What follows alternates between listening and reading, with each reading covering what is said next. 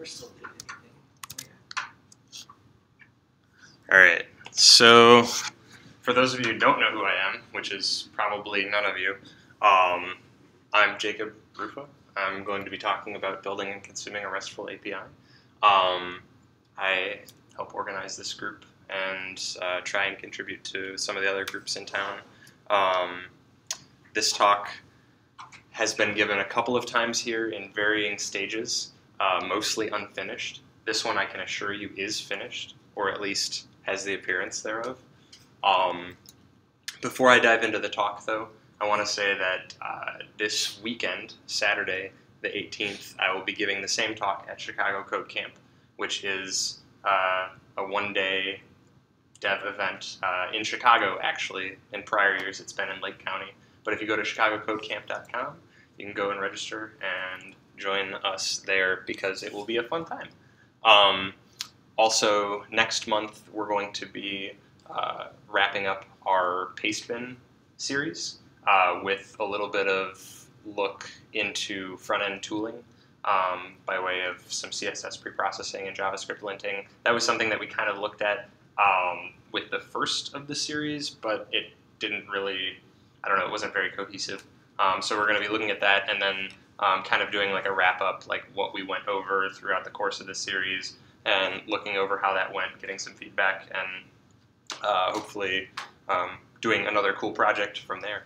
And then June, we will be having Mike Owens present on web performance basics, just kind of giving a very high-level overview of like performance and how you can improve your site.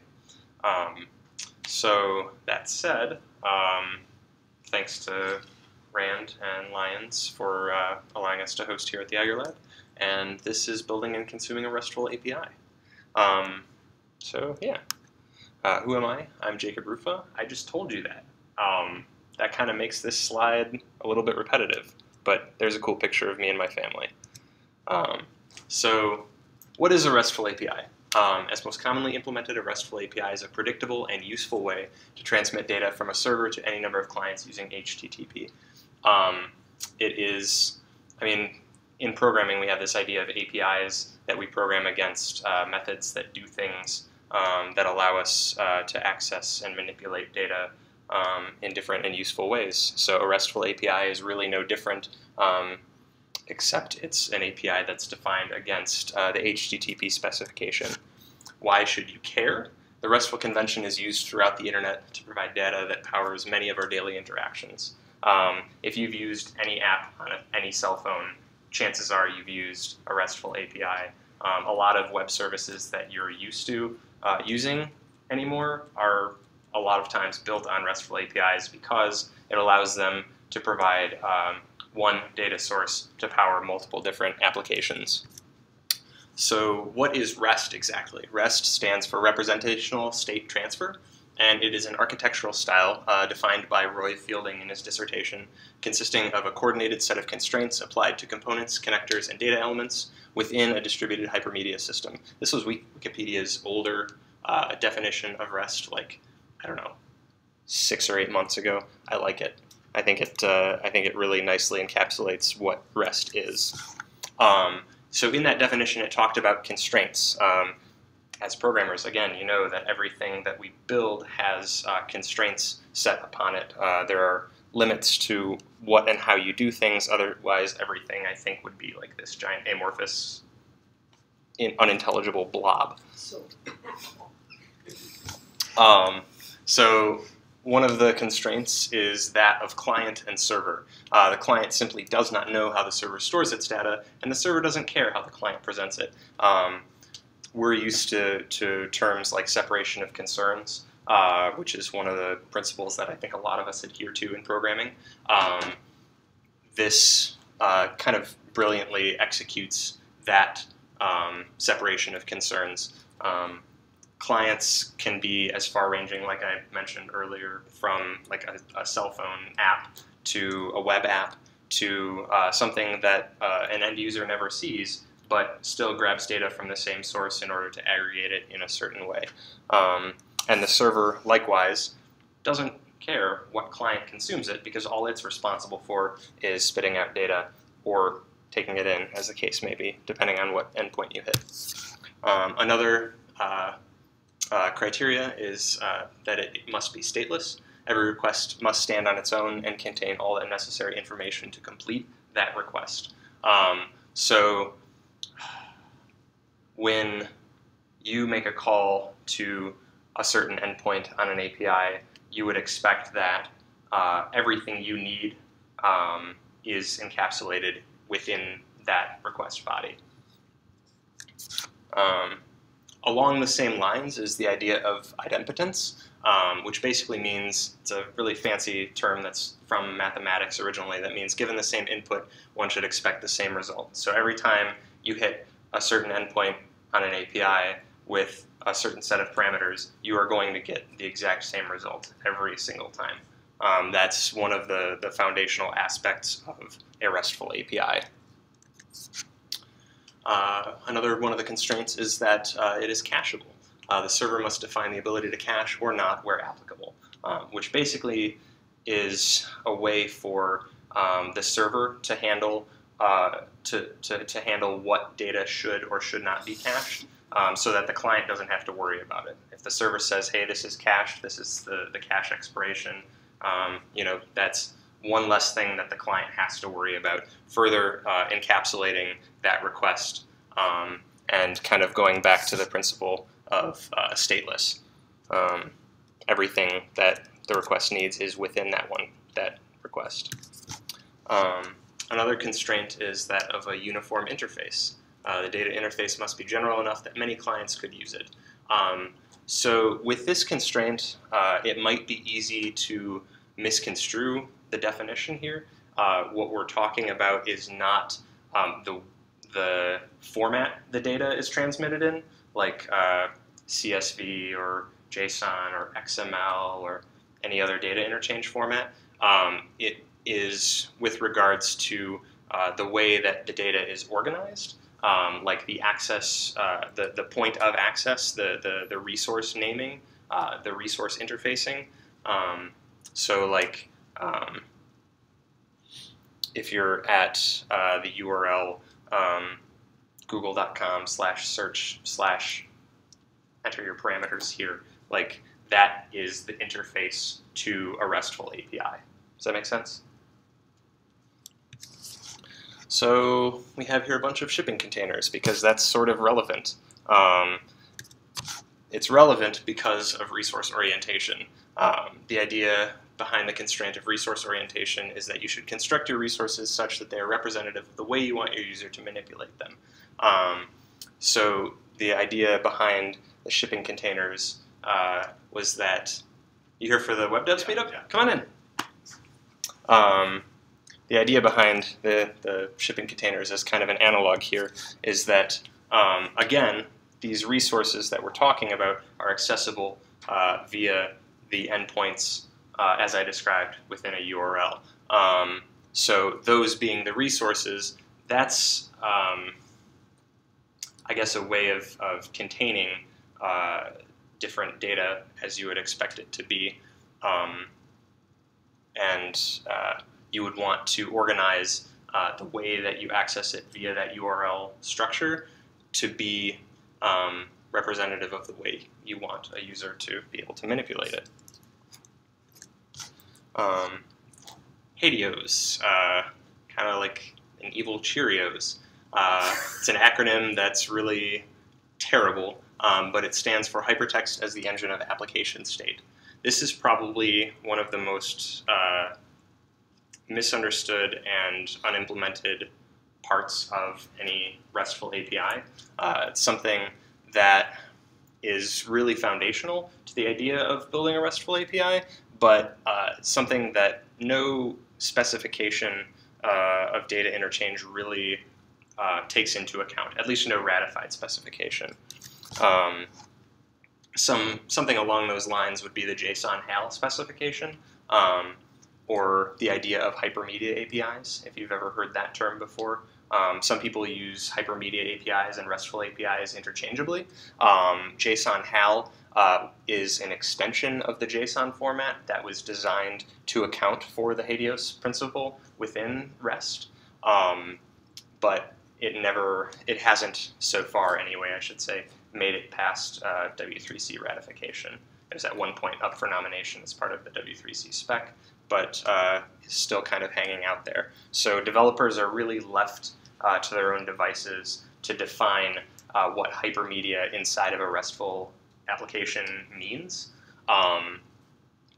And as such, there's a lot of dissenting opinion there. And another constraint of a RESTful API is that of a layered system. The client cannot tell whether or not it's connected to the server or any intermediary, for example, a load balancer or a shared cache. Again, this has to do, it's very intertwined in the idea that a RESTful API is stateless, having cacheability. The server is the server and the client is the client, and they're totally separate, and the client doesn't care where it's getting the data, it just cares that it's getting the data in this format, right?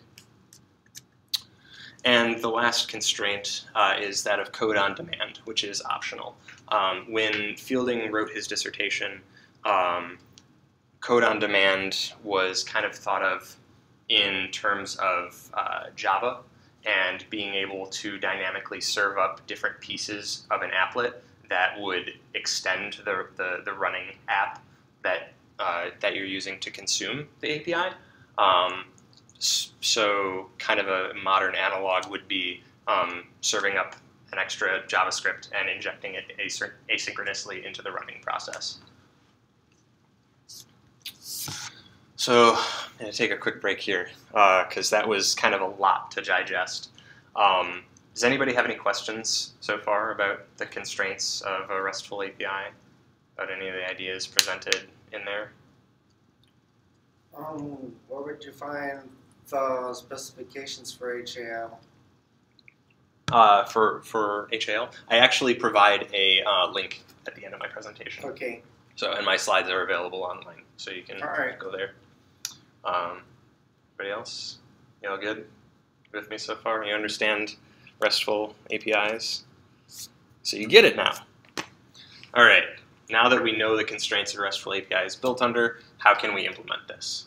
I think this is probably the most important part because you can speculate on something all day long. You can understand it, and you just need to build it.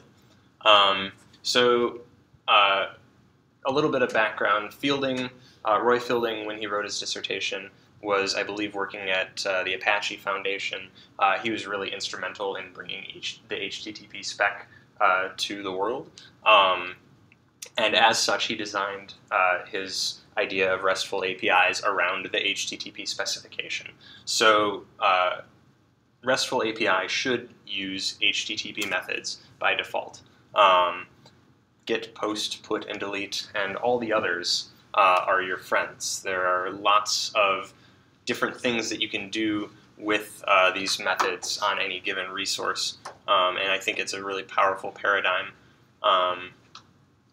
So you can kind of see here the screenshot that I took of a curl request using the get method to some URL.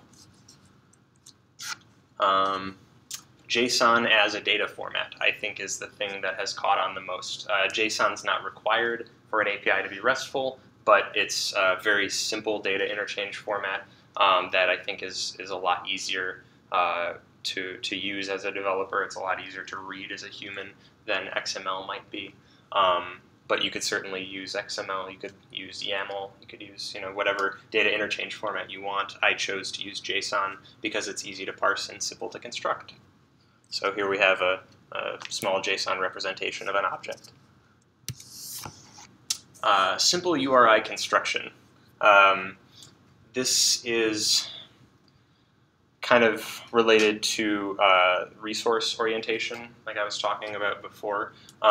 You want to build your URIs to make use of all available methods. It's kind of coming full circle now. It's hard for me to explain what resource orientation really means without talking about the application thereof. But the best example would be that url.com/slides is a resource that can be called with get or post to different effects, or any other verb for that matter. You should be able to verb any resource and get back some result. Yo, dog.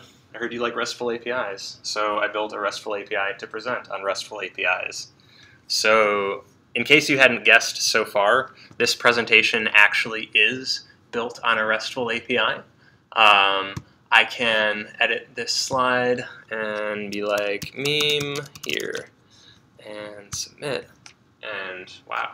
So, refresh the page, and it's still there, because this presentation is dynamic. I built a simple RESTful API to be able to get, put, post, and delete all my slides.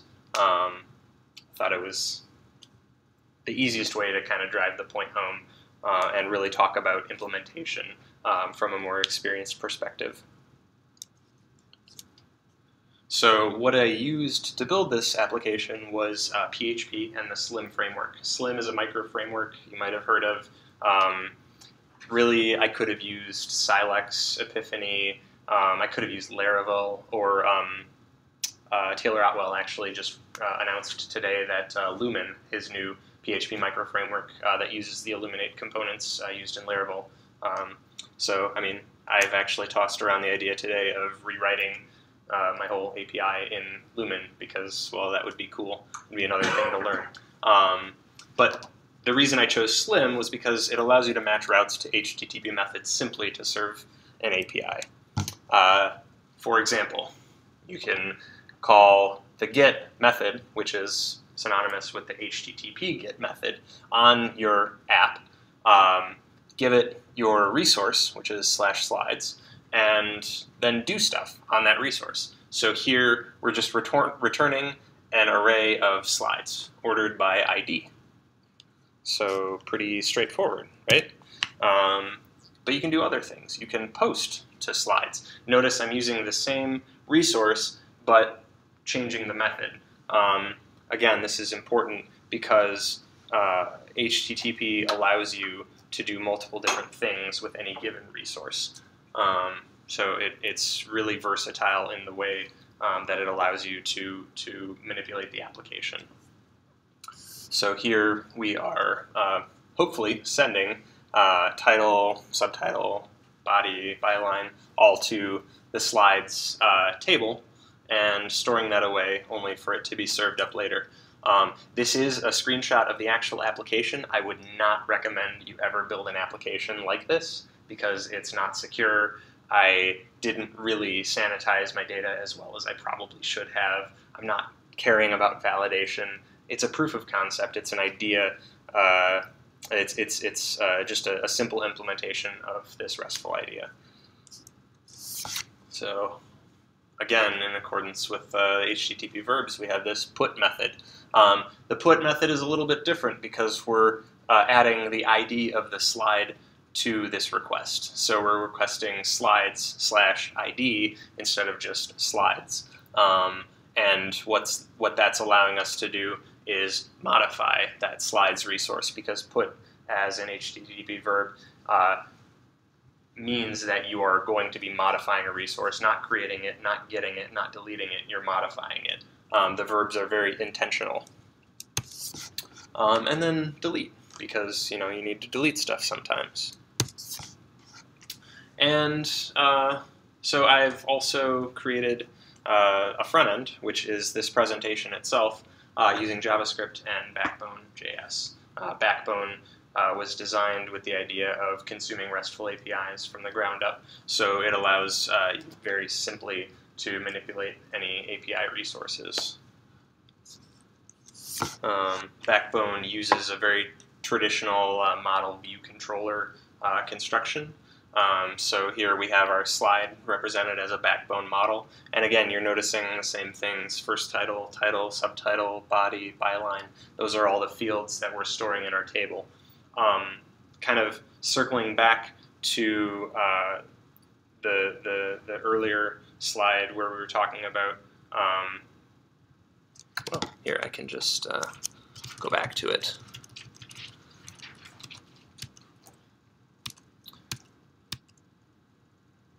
Where we're talking about this client and server idea. Client does not know how the server stores its data, and the server does not care how the client presents it, right? So what that means for us here is that we're consuming this with a Backbone application. It could be jQuery. It could be a bunch of curl requests inside of another PHP application. The server side of it could be written in any other language. It doesn't have to be PHP. The data doesn't have to be stored in a MySQL database. Those are just conventions I chose because they're things that I'm used to, and it made sense for me as a developer. If you like to write your applications in Go or Ruby or .NET, those are things that you can use too to create API applications as well as the clients that consume those applications. The collection is just a collection of models. It's very simple, but here's where you put your business logic that relates to consuming the API. Here we're basically just adding all the slides and then rendering and appending them to the presentation. And then the view is where all the stuff happens that just got called here. So this render and append node on the new slide view in that add slide method is the same render and append node that you see in the view here. So questions? That was way too fast. Well, I want to go back to when you talked about the cache initially. Sure. So you mentioned there that the server is responsible for, how do you put it, determining what data is cacheable, and now is that, how, you saying then the server is the one that's caching it or going back to get it from the data source originally, or are you saying that it's pushing forward information about the cacheability of this object? Both. Okay. Both. The intent there is to remove any responsibility from the client to have to deal with caching. The client should know if it's cached. It should know how it's cached so that it can fetch a clean result when that cache time is expired. But that's not on the client to determine when that stuff happens. It's on the server. So the server ideally is serving up data as fresh as possible, but caching it where it's appropriate. So wouldn't it be on the client though? Like if you're sending cache headers like you would on images or something, the long expires cache headers that lasts for a year. It's a web browser, the client in that case handles it. So if you're sending cache headers, I mean, is that what you're talking about there on the client side? Yeah, I mean that would be a form of handling the cache. So your client then does get to know how to handle those headers, otherwise they're going to make the requests every time, right? Yeah, I suppose so. The way that I understood it, like I said, is the intent is that the client has to do the least amount of work interpreting the request as possible. The client should have everything that it needs, from the request in the response that it gets back. Yeah, I mean, it wouldn't really hurt the application if the client over-requested stuff if they just ignored the fact that it's cached. Right. But I just was curious about that. Yeah, so that's an interesting distinction. Is that what you were getting at, Rand? Yeah, so I mean that was a confusing piece because from one interpretation you're mentioning that the server's taking care of all that. That's one way to interpret what was on the description, and the other way was that it's taking care of giving the cacheable, the information to the client. So I was kind of unsure as to exactly how that was intended. So. Gotcha. Yeah, I suppose it would be left up to the developer, but like I said, the intent is for the client to just know how to handle it without having to struggle to interpret that. So, because, like I said, a RESTful API could be consumed by more than just a browser. So, I mean, those headers may or may not be appropriate given that. I guess if you're designing an API that is only supposed to be consumed by a browser, you can rely on certain aspects of the standards to be able to enforce things through, like, headers, for instance. But if you're not, So it would be at the developer's discretion. So REST as an idea is really that. It's just an idea. It's a set of suggested constraints, as seen with the Helios and the JSON HAL specification. It was designed around the idea of hypermedia, being able to link between resources and use that to its advantage. But that suggestion in the way that RESTful APIs are commonly implemented isn't really taken to heart, I don't think. So I guess the onus would be on the developer again. I remember when you brought up the original idea of the slideshow and the RESTful APIs quite a while back. So yeah, I mean, it started out. I got really interested. Kind of going to go that route here when we started this. Yeah, I absolutely did. I really got interested in learning about RESTful applications because it's such a fundamental part of the way that we consume the internet anymore. Like if you're wanting to integrate with any other external service, chances are you're doing so in the form of consuming a RESTful API. So it's something that's pretty fundamental for us as developers. I apologize for speaking too fast. That's totally weird of me. What's up? All right, so I have a question. Yep. It goes to your, I suppose your route naming. Sure. You said you can basically call it anything you want. So Mhm. there's no, like W3C says you should, your API should have these naming conventions. No. Post. No. Anything like that. There's nothing like that. So you can use any of the verbs on any of your resources. That's the constraint. The suggestion there is that you name your resources appropriately as to how your users want to use them. So, like in this instance, my resources are named /slides/ID of the slide, right? Because that makes sense because I just want to get a long list of slides, and if I need to manipulate a slide, I just append the ID. And that makes sense for how I'm consuming this application. Other applications might be and are much more intensive in the number of resources that they provide, the sub-resources, and the way that they allow the user to manipulate the application through those resources. One thing that I would suggest strongly against, and this is something that was really common until a few years ago and it started to kind of go away, people were really fond of just using the Git resource because it's so widely available. It's what we use for, everyday HTTP access. We use Git. When we use forms, we use post. But those aren't the only two verbs. You have a wealth of verbs available to you. Get, post, put, and delete are by no means the only verbs out there. So if you're curious about building a RESTful API, I would suggest looking at all the HTTP verbs and what their intent is, and then based on that intent, you can start to find the most appropriate way for your application to use them. Does that kind of answer your question? Yeah, absolutely. Okay. I was just running into this issue where you're like, well, should I do, slide update or slide ID or, update/slide, Right. and I wasn't sure if there was anything that... Right. Well, so Two ideally words. you wouldn't put actions into your resources, right? Because you called your resources on those methods, on those actions. So your resources are more like pointers to your data structure. So Gotcha. did Yeah. that Gotcha. better answer? Mm-hmm. Cool. Yeah. Another thing too, if you look at some applications, I'm not going to mention Magento or anything, but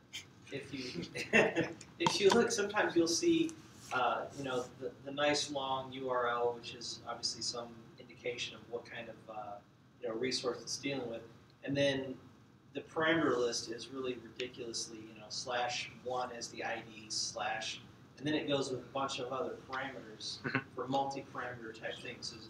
Is there any guidance from that, or should we be thinking along the lines of the unique ID and then everything else is part of the request. Kind of see what I'm saying? So it's a multi-parameter lookup, for instance. Yeah. It seems like those, those, gosh, what do you call that? Resource URIs would be really ridiculous to try to code in that manner. Yeah. I mean, we can mitigate a lot of that with the way that we handle dynamic applications. I mean, like in in these methods here, I can take /slide/ID. I could add a bunch of other parameters onto the end of that and just give my method that much more information, right? So like those, but it doesn't have to be like that. Like slide/ID/ do something could be another resource, and that would be described under its own method, not necessarily under this. So I guess it's up to you as the developer to sort of structure what makes sense, again, for how you want to consume it. You don't want, the thing that you don't want is opacity in your application. The request should be very self-described. You should be submitting to a URI that makes sense for the action that you want to take on your data. So, okay, this put verb, for instance.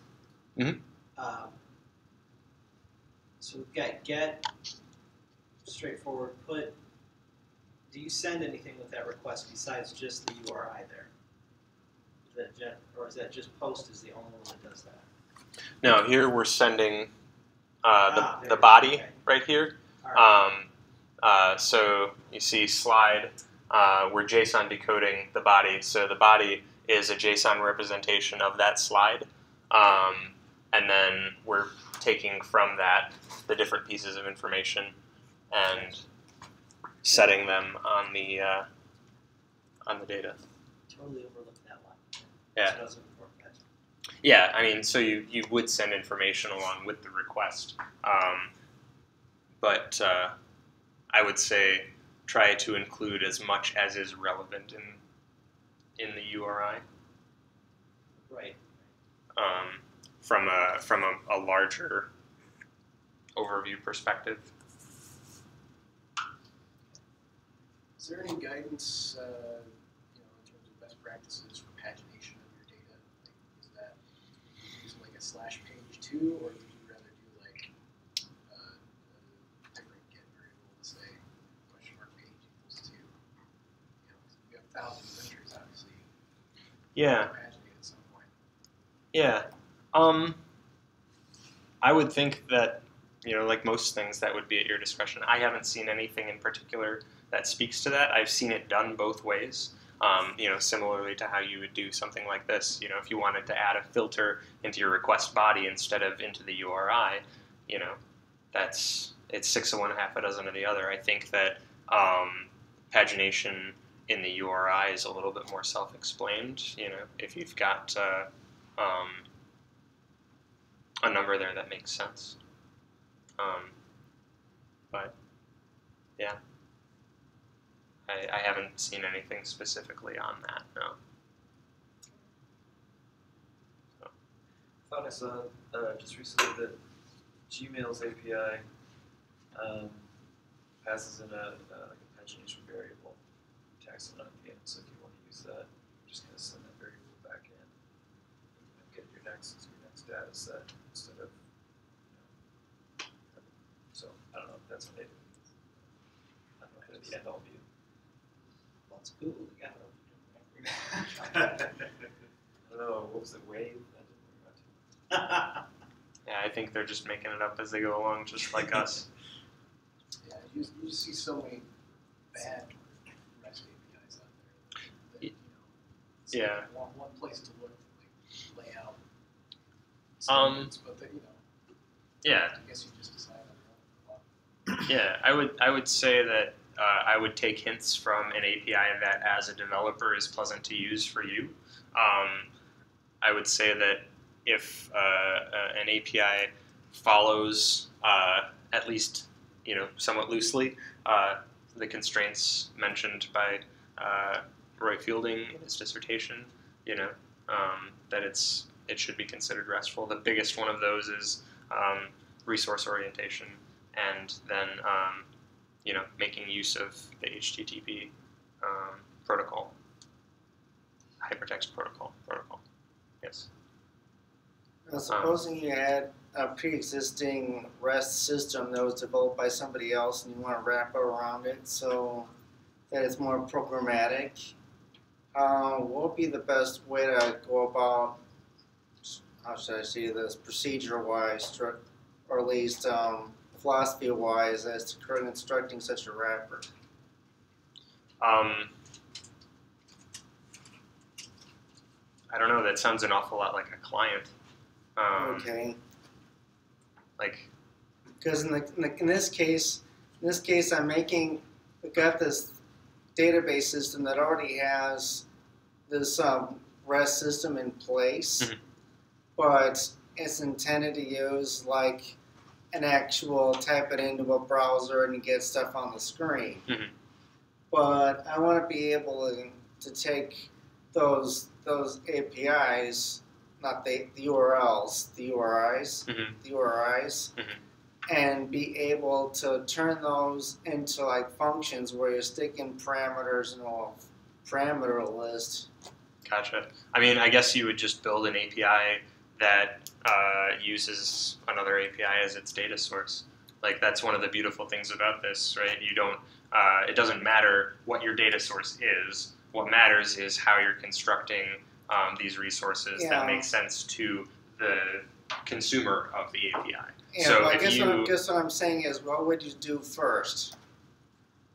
First, I would try and modify that other API that you're using directly, if you have the ability to do so.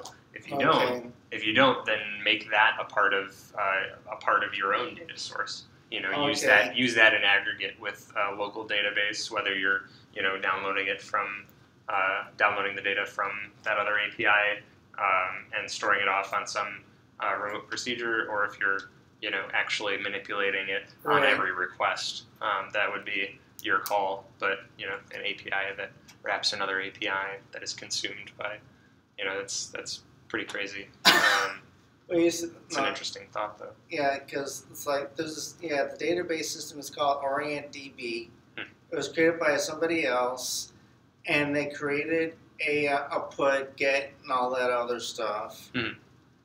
But right now, it does. For some languages, wrappers still exist, and for others, it doesn't. For one that it doesn't, or is currently in its infancy, I would like to be able to construct one. And I was wondering, like I said,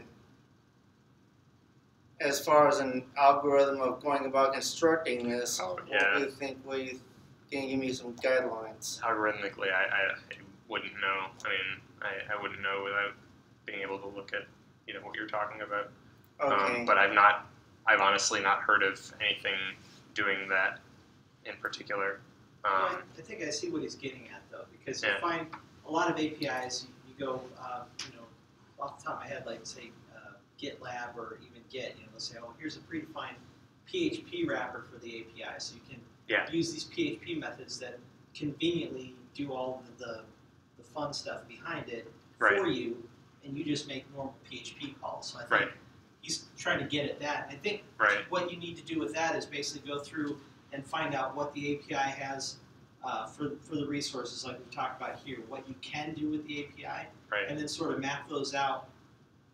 It's a lot of footwork, right? You just have to get in there and start saying, okay, well, this is how I'm going to make the calls and how you're going to pass the data back and forth. But yeah, that's going to be a lot of just manual getting in there and doing the first one and then do the second one, and by that time you'll know that because I'm running into situations about testing, because with the database, obviously some stuff you only do once, but if you're going to be doing testing, you have to be able to do it repeatedly, so it's like undo what you did before, and that means you see where this is going.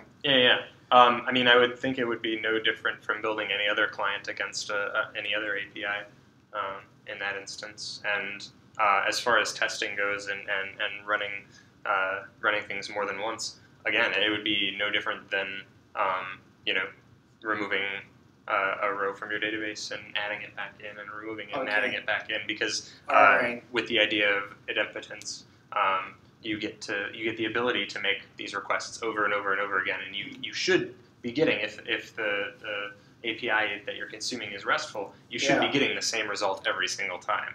So that shouldn't be a concern. All right. Yeah, Ross, I'd say for the database testing, if you can make something, even if it's not an orient that simulates the results, you just blow it away and run it against that, and recreate, and it'd probably help you out. All right.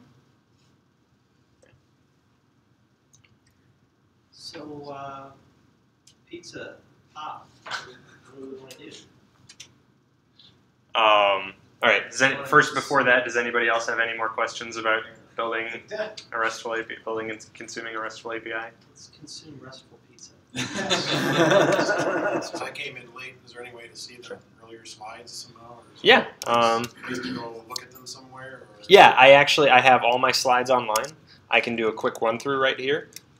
So we're talking about REST, and we're learning about the constraints of REST, and then we're taking a break, and then we're implementing REST. Is it on the meetup?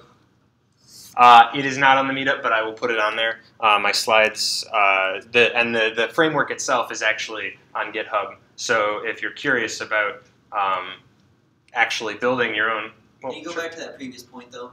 Which? Just mess with you. Oh, okay, gotcha.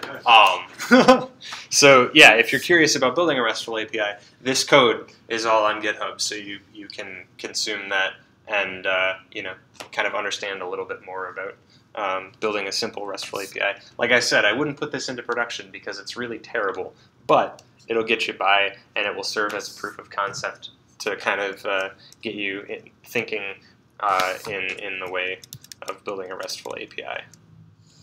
So, any more questions before we talk about pizza? All right, and there are my links. So, yeah, try and click those. So, yeah, that would be all. Thank you. So, Nice.